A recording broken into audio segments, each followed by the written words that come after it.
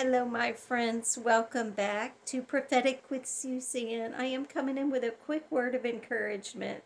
This morning, I woke up with a different song on my heart, playing in my spirit. It was that song about a few of my favorite things, but I kept hearing the part where the song says, when the dog bites, when the bee stings, when I'm feeling sad. I simply remember my favorite things and then I don't feel so bad. I feel like God is saying to keep remembering the good things. Keep reflecting on the good, the things that God's already done in your life, the things that you know He's still going to do.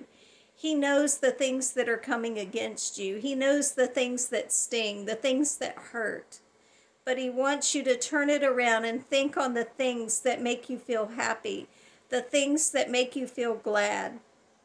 Think on good things and the good memories, because there's many more good memories to come. And ask the Lord just to come and heal you in those places that have hurt you, that have stung, where there's been any backbiting or hurt or betrayals.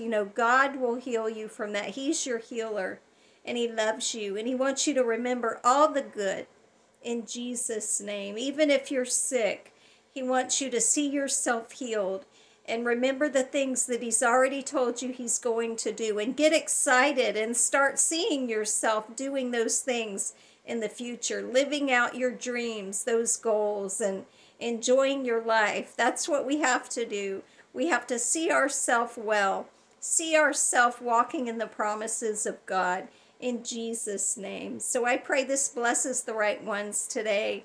God is for you and not against you. He loves you. So I love you guys, and I'm praying for you.